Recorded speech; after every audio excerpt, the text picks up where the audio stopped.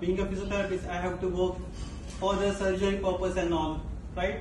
So last almost 1 or 2 years I'm practicing him with, it's a non-surgical job, and you have to think about that. It's a non-surgical job. For the physiotherapist, it's like a blessed, right? So being a physiotherapist, I always have to think about that.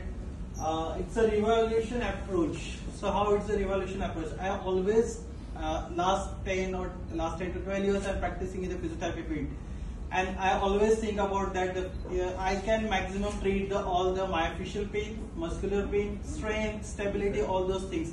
But what will happen if the patient will come with the ligament pain, tendon pain, bone injuries and all those things? So where the shockwave therapy is helping me to work all these kind of conditions. So basically this helping me to get my patients rehab faster. So whenever the patients come with the acute case, I have to think about that what I will do. I have to wait to heal the conditions, but this therapy is basically helping me to work the pain management and healing very fast, and so that I can start my rehab earliest. Again, if I attend any chronic conditions, again is a question mark in front of me, what I will do, right? Again, it takes time to get the recover patients. So this again, the shockwave therapy, especially the focus. The patients are coming whenever the patients come and they think I'm a physiotherapist.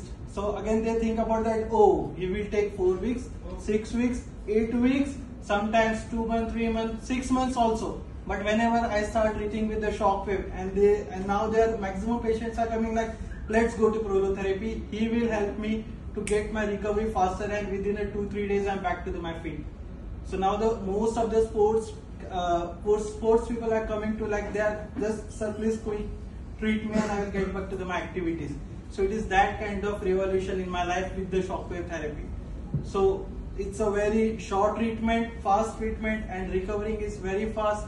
Also, it is helping me to all treat those kind of conditions where physiotherapists cannot think, like the avian hip, like he said. So being a physiotherapist, I cannot recover the avian hip joint, right? I can maximally work with the mobility, strength, improve the quality of life. But now last almost 20-25 patients, we are treating the avian hip successfully.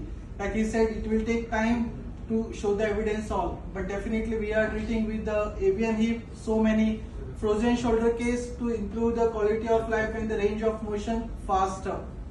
Fine. So I would suggest, yes, definitely it's a revolution approach for us, and thank you.